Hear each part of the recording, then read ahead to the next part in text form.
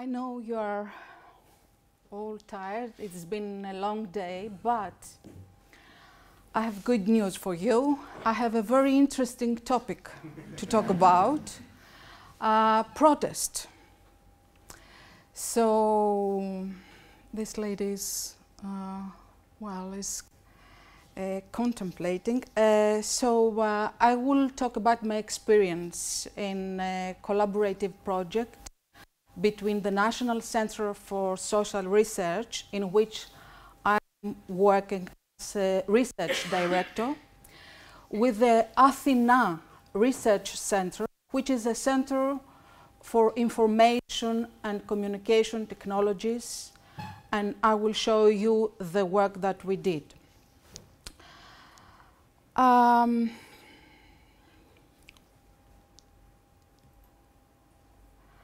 So, this is called Promap, from protest mapping. I'd like to ask, is anyone here a social scientist or political scientist? You, where? Where do you work? Well, sociology is maybe media studies. In? Media studies and sociology. Oh, okay, okay. So, I have a relative here. So this is, I want to say a few words about ECE. ECE is the National Center for Social Research, funded by the government. ECE is a prospective member of CLARIN, and we have recently signed a memorandum of collaboration between Athena Research Center and us. Some technical issues still need to be solved, but we will solve them. And ECE is planned to join the Greek network during the next phase. So I will present you a use case of the CLARIN services. So Promap is a use case, but it is not the only one, because we continued after this successful collaboration, we continued to collaborate and to think other projects in which we could continue this challenging endeavor and this dialogue between social scientists and computational linguists. So we have also done work on radicalism in Greece, analyzing verbal aggressiveness with Twitter data. So during the Promap project, which was implemented during the 2015, last year, the ILSP services were not yet integrated in the infrastructure. And the goal was to replace the manual workflow until then with automated services.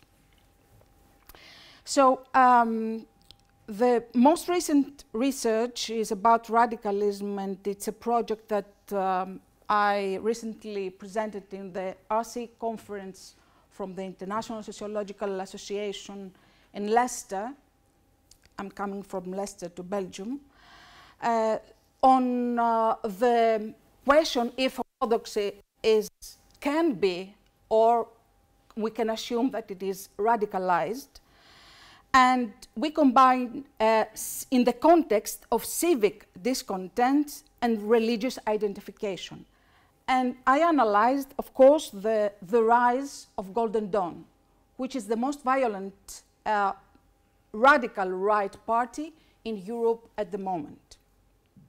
So we used verbal aggressiveness in Twitter towards Muslims and Pakistani. Pakistani is kind of a control group because it's a separate, differentiated group from the Muslim community.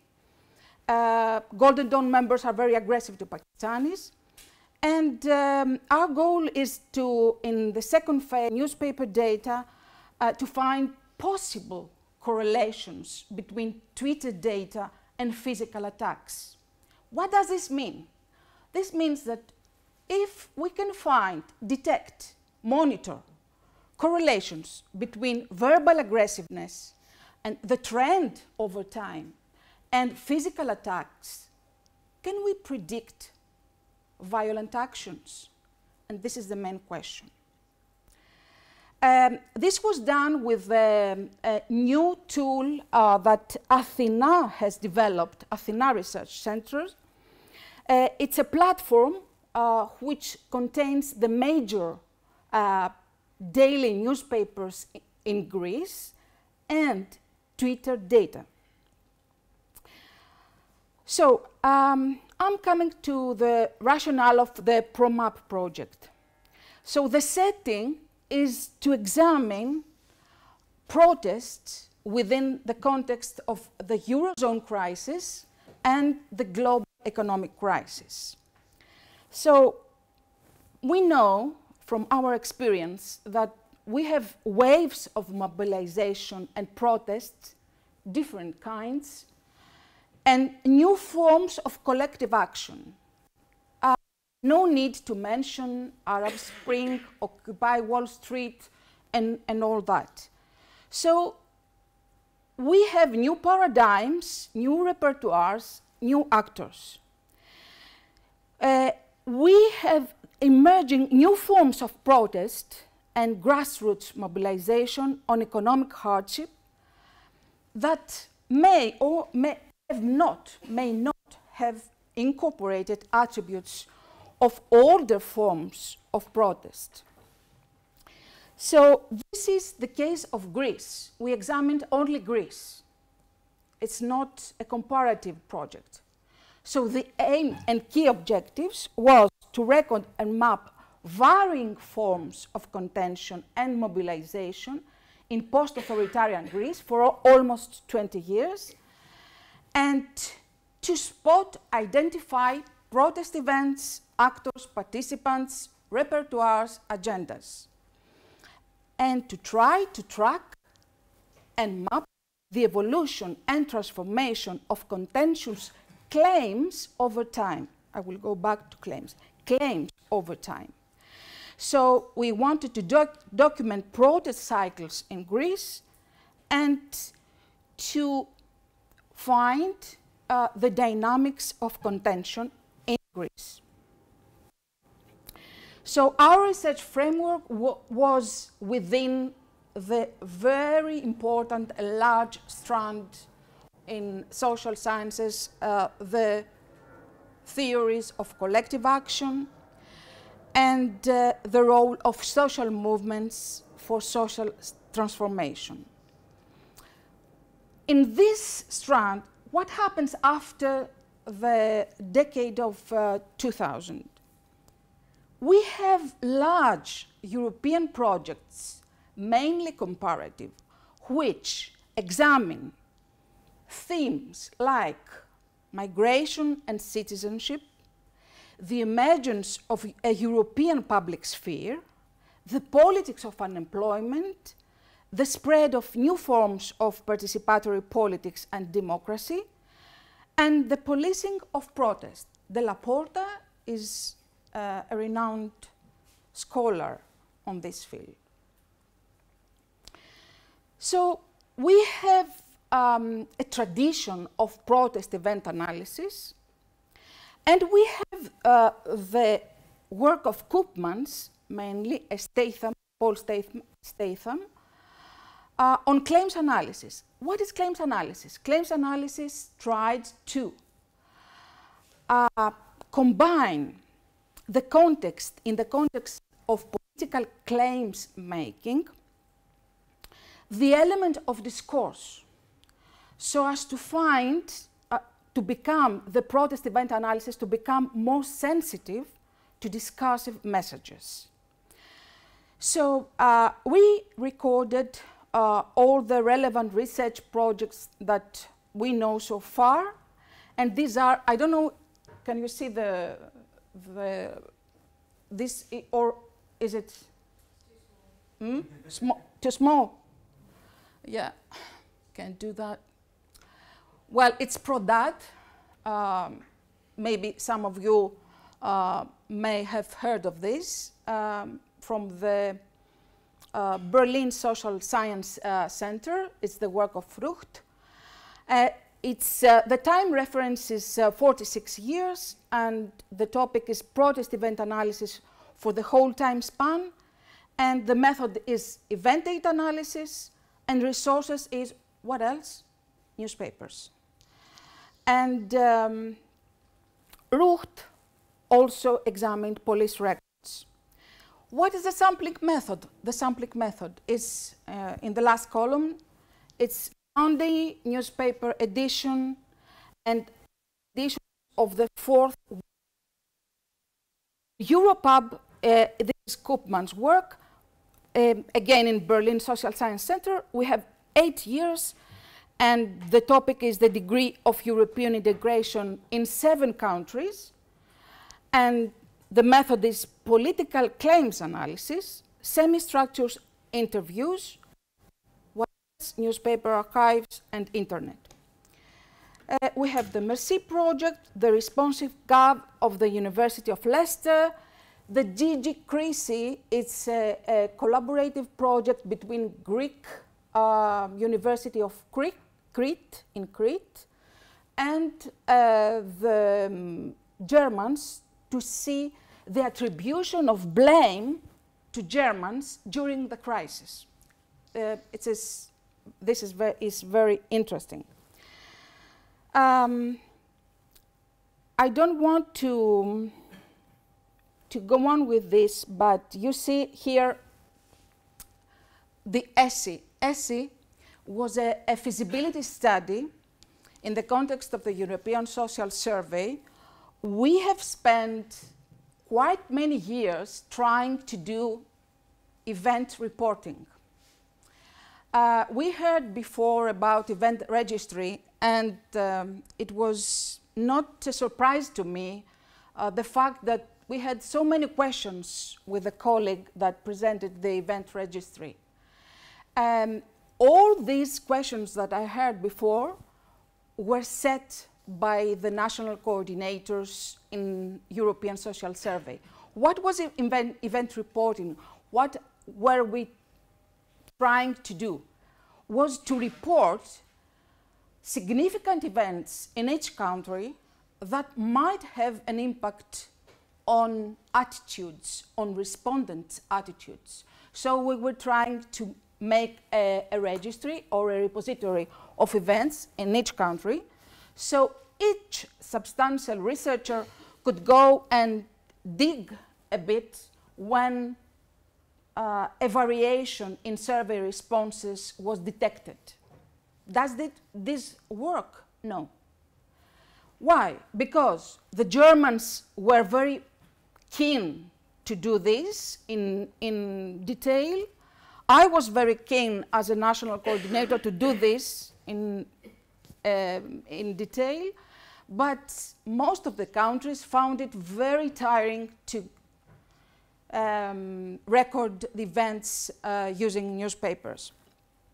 Well, what was very useful, it turned out this was a supplementary tool for the ESS questionnaire.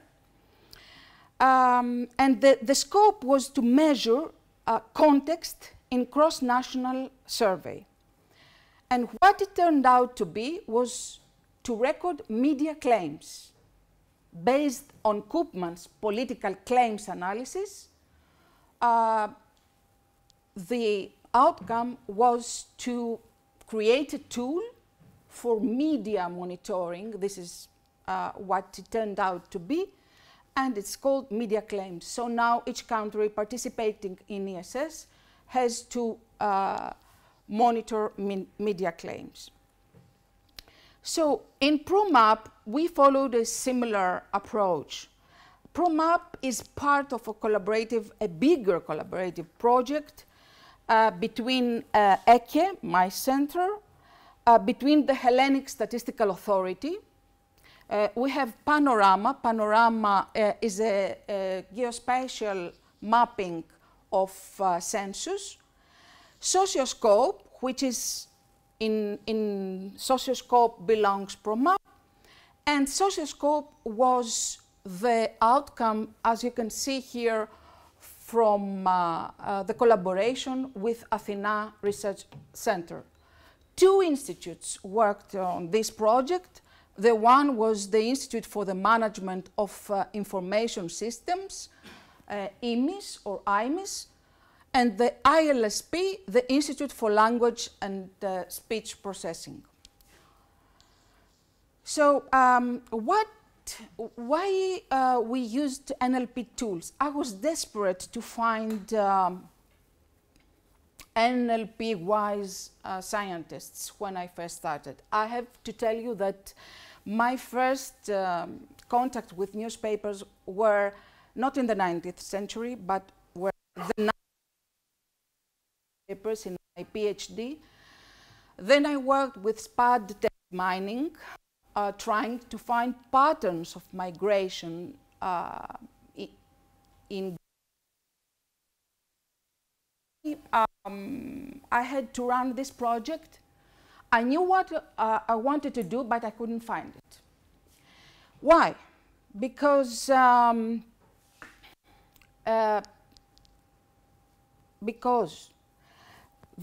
newspapers were reluctant to give their material in the format that we needed, because the time was short. This was a 3-year project, and I had to complete it in one. So I met these guys from Athena, and we did what you see the University of Zurich in 2013 did. It's CREASY, the project of Hans-Peter Creasy, about the politicization of Europe, which is similar to our work. So the methodology we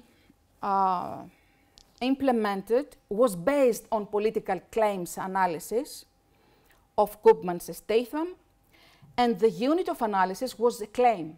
It was not an event. A claim, it's a smaller unit of analysis.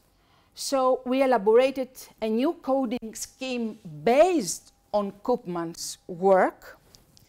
And the sampling strategy was to select 2 daily newspapers, Kathimerini, it's a rightist, center-rightist newspaper, Avyi, which is leftist, and the sample was 2 days per week for the entire period, Wednesday and Friday. I have to say that I I tried very hard to take these 2 days, because it was the first time in Kathimerini that someone, a researcher, asked for so many years. So the first reaction was, we can't give it. We can't give it, you have to sign an agreement and all that. So pilot coding, and then we went on to what was an adventure with a happy ending. So we applied the computational method developed by ILSP Institute, and we started to do iterations in collaboration with the ILSP team.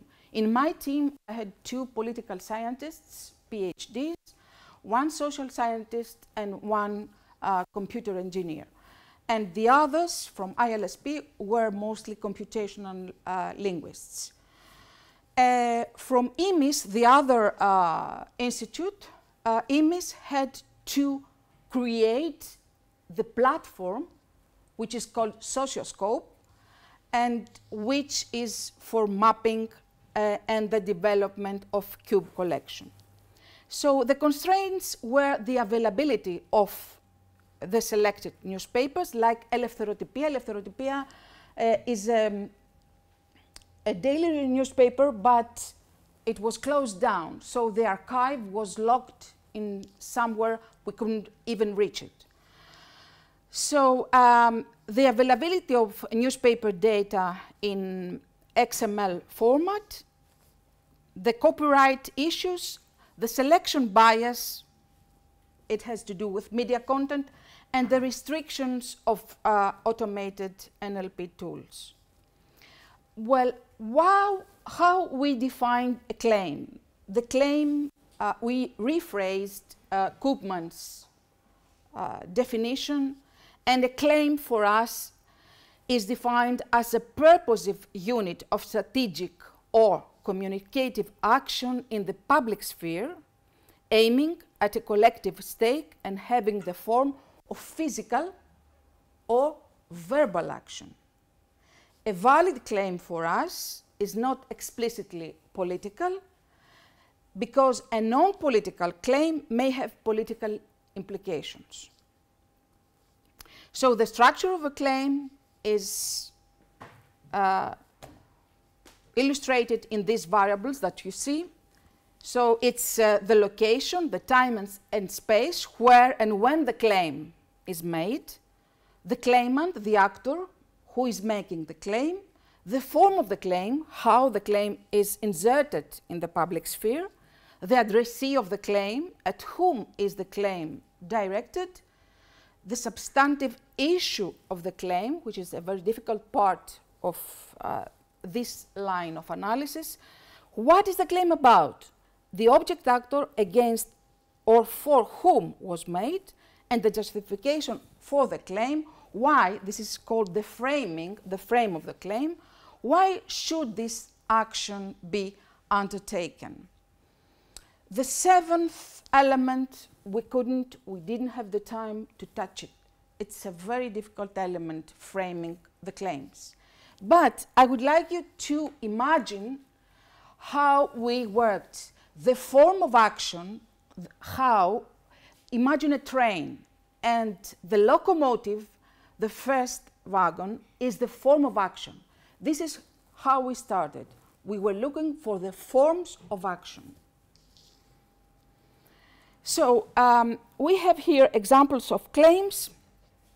I don't know if you can see the letters. The employees of the Greek Public Power Corporation went on a strike. This is the form of action, strike. At whom? Stating that the government, what issue? Should not further privatize the power corporation because, for against whom, the object actor, the Greek people, why, this is the frame, benefit from the public ownership of the corporation. This is the work of the application, the suite that ILSP has generated for us, and it's the analysis and the iterations between the two teams, data collection, pre-processing, filtering, domain modeling, system architecture, and then the implementation and testing and the integration of this particular suite, claim extraction, issue detection, time location, and recognition. So this is the pipeline that they constructed. I don't have much to say. You're very familiar with that. I'm not a linguist. I've worked with them, but if you have a specific question, you can tell me and I can address to them directly. So the pre-processing procedure was the collection of articles from the newspapers in this time span that we have already talked about. And each file in the dataset was a unique article. The output was a collection of text files. We started with more than 30,000 articles, and we ended up, after applying a lexicon, in more than 50,000 articles. We created this newspaper archive search all from scratch. The guy who made this is now in Edinburgh doing his PhD, and I'm very proud of that. And the team was working on this platform to construct the queries. So this is the steps. These are the steps from the data, the sample, and newspaper archive, and the results. And this is an example of manual coding. If I had to do in the classical way the coding, what would I have to do? I had to have all of you looking at newspapers at the same time. Then I would have problems with intercoder reliability. And although this is in Greek, you can understand that we have a text where you read and you annotate. But this is the Promap coding. So the text that you saw before, it's cut into pieces according to our coding scheme. You can see how detailed it is. So I will briefly present some findings here. Yes, yes. So here you can see that we found that the strike is, you can see the blue line. And you can see that this is national elections and change of government. When we have national elections and change of government, then we have a steep decrease of protest, of strikes.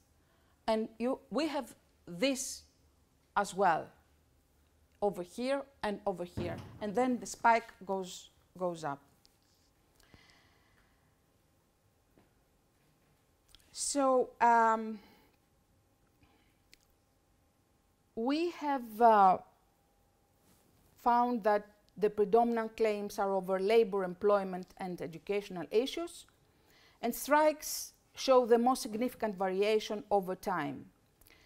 Trade unions, of course, are the prominent actors of strikes, but shortly after the Olympic Games and before memorandum, it seems that they lose their ability to form and synthesize claims. Do I have 2 minutes to show the platform?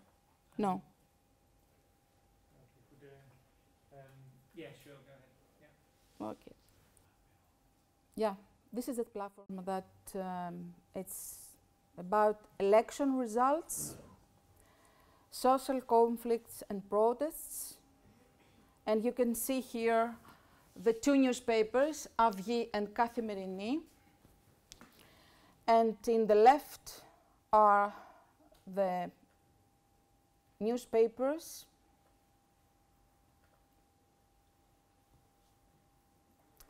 You can go to the actor claimant.